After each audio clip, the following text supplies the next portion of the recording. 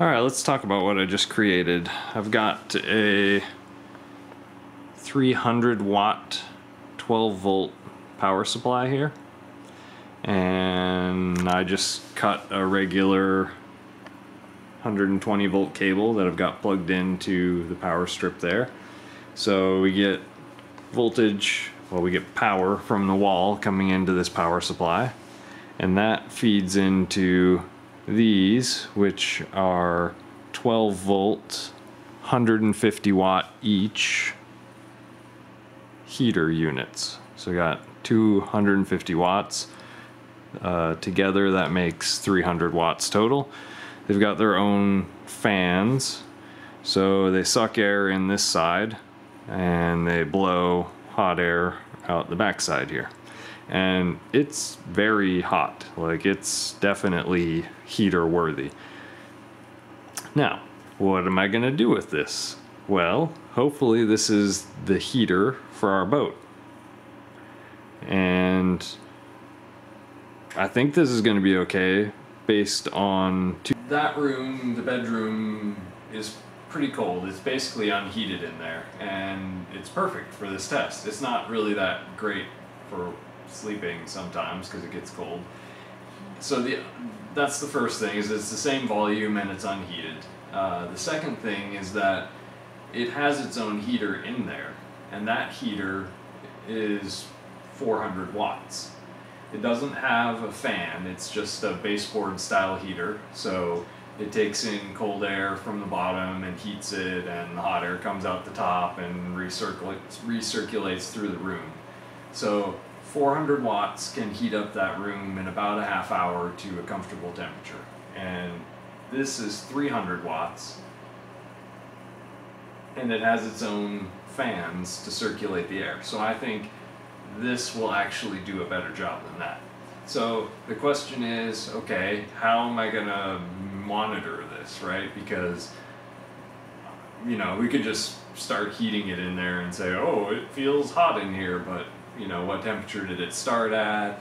Where did we get to? Was it actually a comfortable temperature? All those things. So to kind of gauge this, I bought a GoV temperature humidity monitor, and they have a nice little app here. Let's see if I can get this focused for you guys. There we go. So they have this nice little app here, and you can see this is my actual real-time measurement.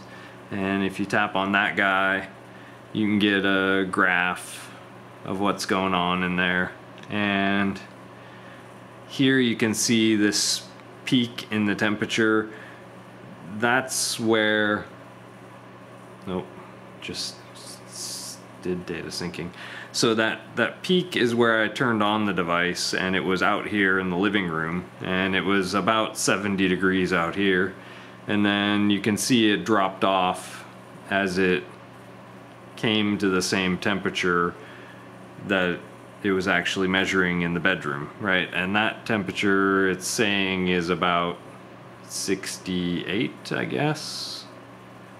68 and a half. Okay, here we go.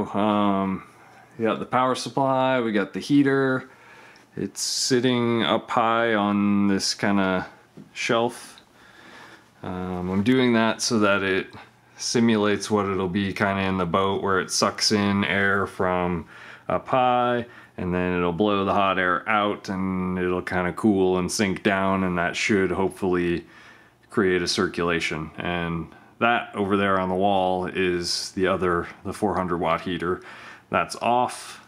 And oh, let me close up this closet door too, because this is volume that we wouldn't have in the boat. So oh, and the temperature monitor is that little white guy right there on my nightstand. So kind of in an average place, not being pointed at by the heater. So I'm going to plug this in and we'll start the test. Okay. Oh, I have to switch it on. On. So So light on the power supply is on. Our fans are running, you can't see them, but the hot air is coming.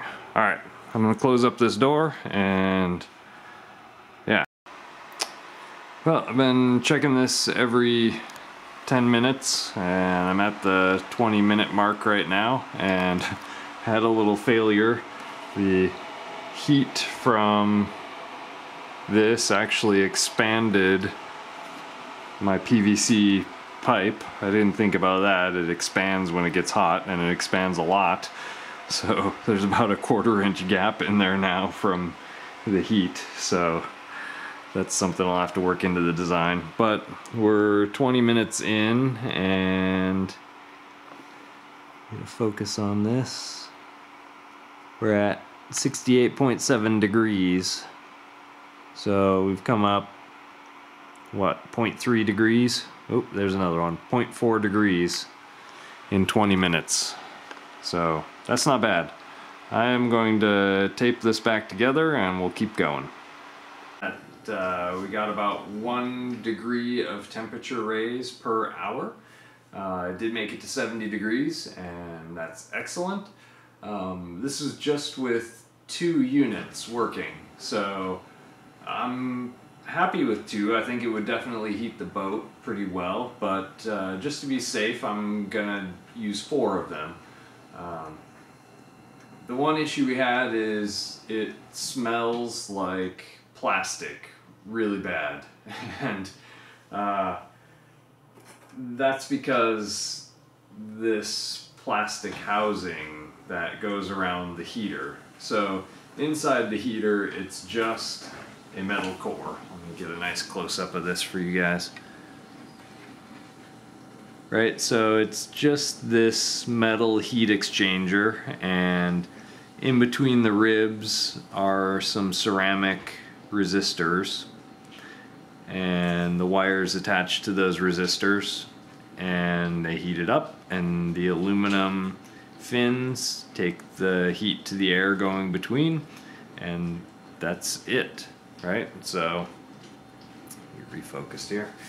Yeah, so this comes out really nicely, and what I'm gonna do is just make an aluminum housing to capture 4 of these and hold one larger fan on the back instead of having 4 of these little small fans. I'll just have 1 big fan.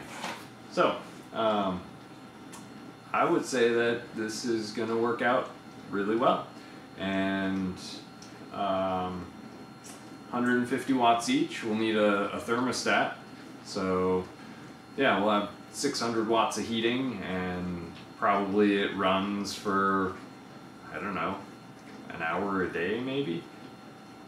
Yeah, so it's not too bad. And of course, when we get to the tropics, it won't be running at all. We'll be wishing we had air conditioning. But here in the wintertime, like right now, it's useful. So, hope you enjoyed the video, and if you like what we're doing, you want others to be able to find us, subscribe and like the video, and leave a comment. Let me know what you think about this, or if you've tried something similar and had issues, or have better suggestions. I'd love to hear them. So, see you next time.